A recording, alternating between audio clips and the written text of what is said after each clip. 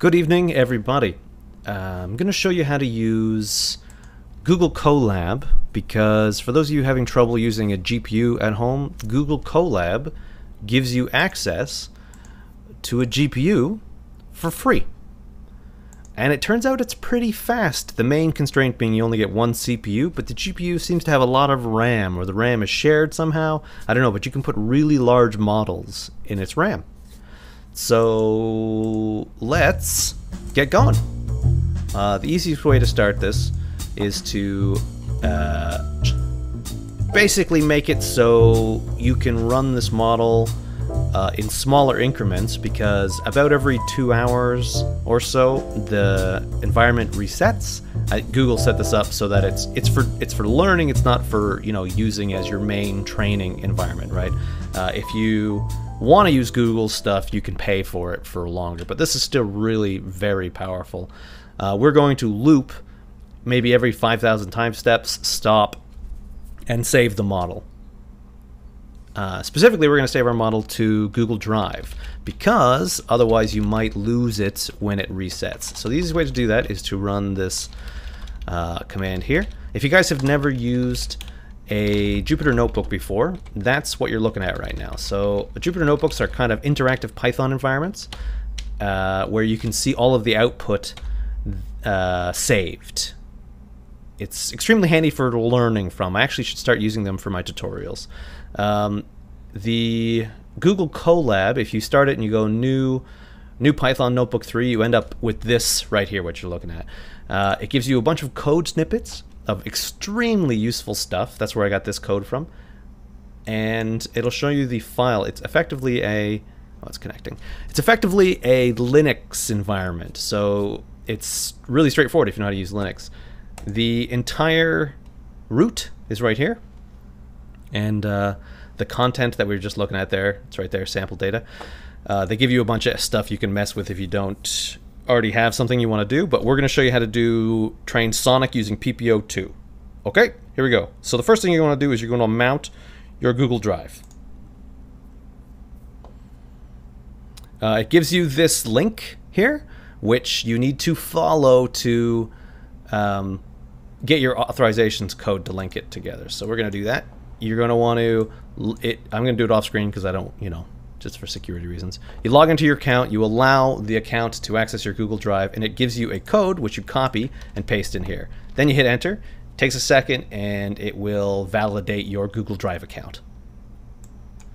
The reason you're using Google Drive is because it doesn't get reset when the environment resets. So that's now, let's refresh this. It's now mounted right here. Okay, so we actually have access to my Google Drive right here. So my drive. We're going to use, I've already uploaded the ROMs for Sonic. These are the ROMs you get when you buy the Steam package. They're named differently, but if you buy Sonic on Steam, you'll get the ROMs. You can grab them out of the installation folder and upload them to your Google Drive. Okay, that's necessary for this tutorial, so do that.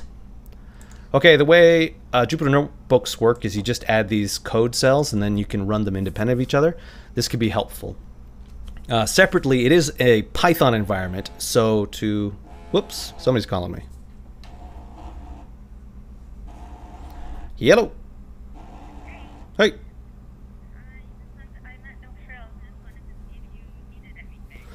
No, I'm pretty good.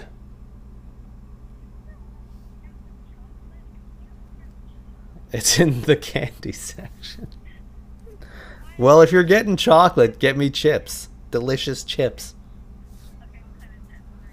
Yeah, or just whatever you think would be nice, because I'm sure you're gonna dive into. So. Yeah, okay, that's okay. I don't like the pretzels though. No, I don't want munchies. I'll either get Doritos or ketchup chips. Yeah. Okay. Bye.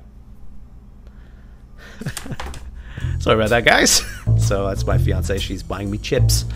Okay, so to access, as I was saying, this is an active Python environment. So to run commands outside of the Python environment, they give you this exclamation mark. So for example, we're gonna check Lisp, our pip, to see what's already installed. And the insanely cool thing about Google Colab is they've already pre-installed all these packages for you. Look at them all! And the best of all, absolute best of all, is there's Keras, which I recommend you use. I think PyTorch is in here somewhere. Maybe not. PyTorch is the competition, so I'm not surprised. But stable baselines, that's what we're going to use to get PPO. And freaking TensorFlow. And this TensorFlow, I think, utilizes the GPU. So it's extremely quick one way or the other. So yeah, we're not going to run that though. So this here cleans it. We're going to instead install Gym Retro, because that's not installed. So you run that right there, and it'll run in the background. We're going to add another thing so we can hop ahead while it's installing in the background. We need to import our ROMs. So the way to do that is to use exclamation mark, because we're going to run a Python independent of the Python environment, which is kind of hilarious if you think about it. And we're going to run retro.import, and we're going to point it to the folder there, my drive Sonic. So that's going to be G drive, my autocomplete works. It's incredible. Sonic. Come on, work. No, it's not going to work. And click import. So there you go. It found the ROMs for us. Okay. Next, we are going to. So those are installed, and if you, just like they would be installed on your normal computer, so we have access to them with the Gym environment, with the retro environment. So one of the things that I've found with Google Colab, because you only have the single CPU, access to the single CPU, you can't use sub-proc vec-env. So we can't do the like 4 environments at a time stuff. If somebody disagrees with that and understands why, let me know. I personally have the most success with just using the dummy. Oh, we haven't imported our stuff yet. We need to import retro, and then we can go to the old projects and just copy in. Boom, stable baselines and all that stuff. We should run that. Should work. So we've got subproc vec-env and dummy vec-env. I'm going to use the dummy vec-env because I had problems using subproc vec-env. I'm not convinced you can't use it, but I haven't been able to use it, so it's fine. We'll just do one. It's still really quick. It's quicker than my home GPU, which is kind of tragic. Also doesn't heat up my house because it runs on Google servers. So dummy vec-env. We're going to run lambda. How do you spell lambda? Lambda retro.make. Same old stuff as always. So Sonic the Hedgehog Genesis. The state name will be Green Hill Zone Act 1. I don't know how many times I've typed that in now. And we're going to turn on recording.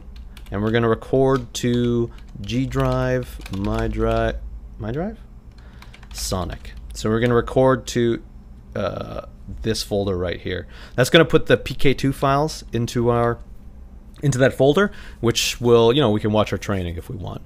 We're also going to use it at the end to generate the final video, because unfortunately, as far as I know, you can't actually run video on Google Colab, so you need to convert it into MP4 files, and then you can watch it on my drive or whatever. I'll show you. So there you go, I just ran it. Now this environment exists, so we're going to add a new cell. And we're going to start with our training. It's really not so bad. We're going to call the model, come here, we'll call it Sonic PPO. Okay. And we will do a PPO2 model. We'll use the CNN policy, which we imported right there. Okay, so this is the one we're going to use. We're going to use the environment we just made. We're going to set the number of steps to 248, and we're going to turn verbose equals 1. You can mess with the mini batches and the number of steps. You can crank them pretty high. I actually haven't found the limit yet, so go for it. Again, this is the advantage of using this over your own computer if you have a lot of RAM for some reason. Who knows if this will last? I mean, Google could take this away at any point in time, right? What am I doing? We want to do model.learn, and we'll do total times steps equals, for now we're just going to do 10,000, okay? Because I'm just going to show you how to do this, but you're really going to want to do 500,000. I think I was able to train 500,000 or 1,000,000, possibly 2,000,000 before the environment reset on me. So you can play around with it. Just make sure, you know, you put like a for loop and do like I in range 10, and then every loop have model.save in there, so it saves it to your Google Drive, so you don't lose it if the environment resets on you while you're not paying attention. Well, let's run this. And I've made a mistake. 10 steps. Maybe I was supposed to do this. Yeah. That's what I should have done. Do do do do do do do do do do do do. Sonic is awesome.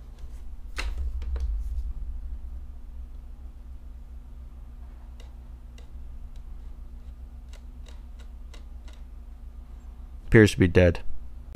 Okay, I found the problem. I'm a dumb. You want to make sure that this is here. I think I already had that. I don't know. So we're gonna put one at the front and one at the end. Why not? See how it goes.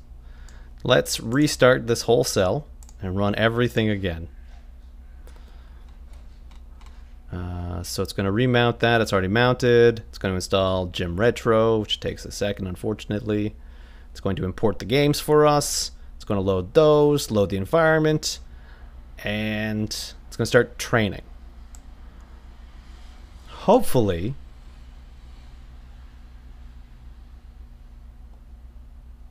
very hopefully, it will now save to the correct folder. There they are! Yay! BK2 files. So yeah, you just gotta make sure you got your... Oh, I also changed this here to Sonic plus model name. So it's gonna put the model name once it's finished training in the folder. Okay.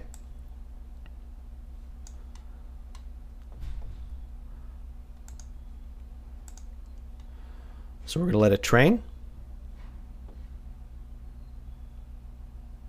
And when it's done, we're going to take the BK2 file that it's created, and we're going to make a video out of it.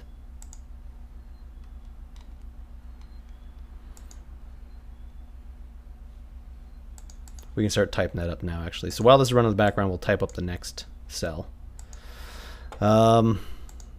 So we're going to, just like normal, we're going to run our environment and reset. So this will start it back at the start. Done equals false because we're going to use that. And reward equals 0. This is not important unless you want to track the reward. While not done, actions equal model.predict. So we're going to use our model that we just trained to predict the actions of the environment, of what the environment looks like. OBS, reward done, info, those are all the standard variables, m.step. We're going to submit it the actions, which is what we just got out of the model. We're going to, why not, we'll record the, we'll add up the reward just for fun. And we will print reward. Okay.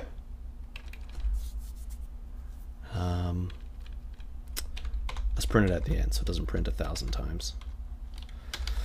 Okay. Let's run this. This is going to generate, so we've already got, what are we at? We already got 0 and 1, and they were at 607, so we got to make sure whichever one we run now is the one we convert into a video in a sec. So in the background right now, Sonic is playing. You can set it up like you can print the state like info if you want, or the info will have the frames and what all of the variables you're tracking are. Sonic's going to run right now until he dies. So either the timer will run out, or he'll hit an enemy, or he'll pass the level. I can't remember what the default settings are in the scenario file. If you guys want to know how to set those up, you gotta watch the other videos. The best scenario file setup video is definitely the original Sonic video. Okay? Let's go, Sonic! If you don't want to wait for him to die, you can set a for loop and go through the number of steps that you want, as much as you want. He tends to just die pretty quick.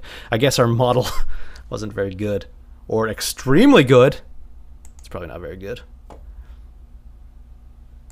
611, that looks like our guy.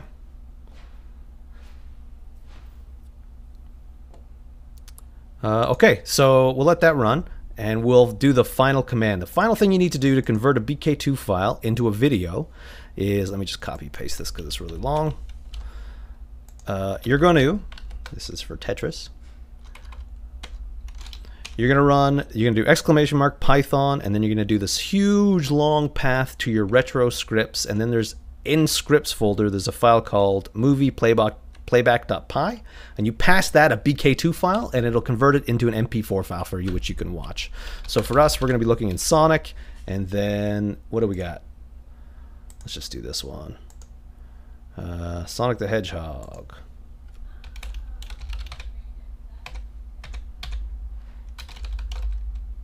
Complete. Auto-complete. Okay. Oh! It's done! We got no points. We can navigate to it here. If you want. So G drive, my drive, Sonic, and then we can take one of these two guys. We'll pick number 1, why not? Copy path, paste it there, and run this file. And if you run this file, it's going to generate a MP4 file. It did not. What is the problem? Oh.